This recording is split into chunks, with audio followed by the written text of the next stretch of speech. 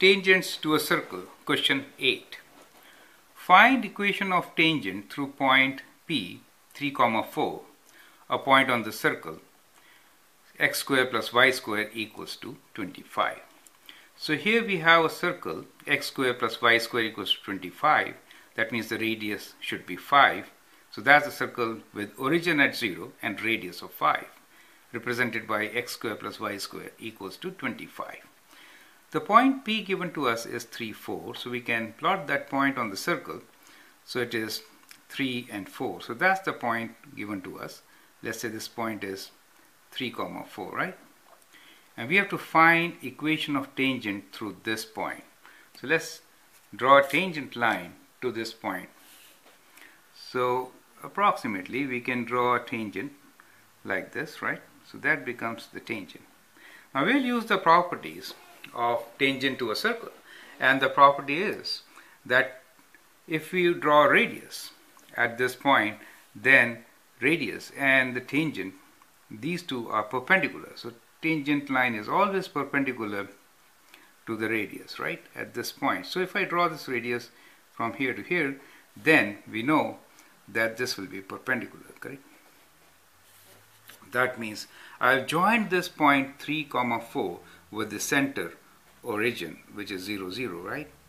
And slope of my tangent is actually negative reciprocal of that of point OP, correct? So that is the property of, or the relation between tangent and the radius, which we are going to use to find equation of tangent line through point 3, 4.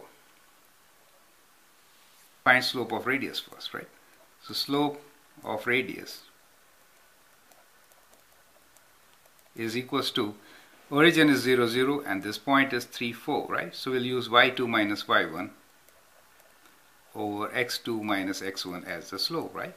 So slope of the radius can be written as y2 is 4, 4 minus 0, over x2 is 3 and x1 is 0, right? 3 minus 0. So we get slope of 4 over 3.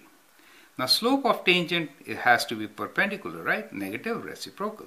So we can write slope of tangent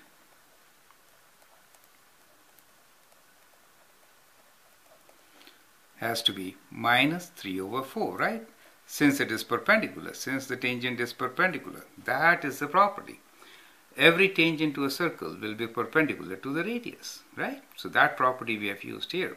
So now we know the slope of the tangent and we know the point, and therefore we can find equation of the tangent, right? So equation of the tangent is y equals to, so we can use either slope intercept form or so we'll use slope and intercept form to find the equation of the line, that is y equals to mx plus b, right? Since we know the slope, which is minus 3 over 4, we can write m as minus 3 over 4. Our point is 3, 4, where x value is 3, y value is 4. So write 4 times 3 plus b, right? Now that gives us, so we can bring this is negative 9 over 4. We can bring it on the left side and find b. So we get 4 plus 9 over 4 equals to b, right? And solving this, we get 4 times 4 is 16, 16 plus 9 is 25, right? So we get b equals to 25. So we can write here,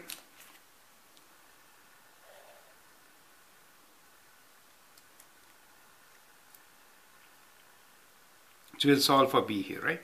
So b equals to 4 times 4, 16 plus 9 over 4, which is 25 over 4, right? And therefore the equation of the line is y equals to minus 3 over 4x plus 25 over 4, right? If you want to write this line equation in standard form, then you can multiply by 4 and then bring all the terms to one side, okay?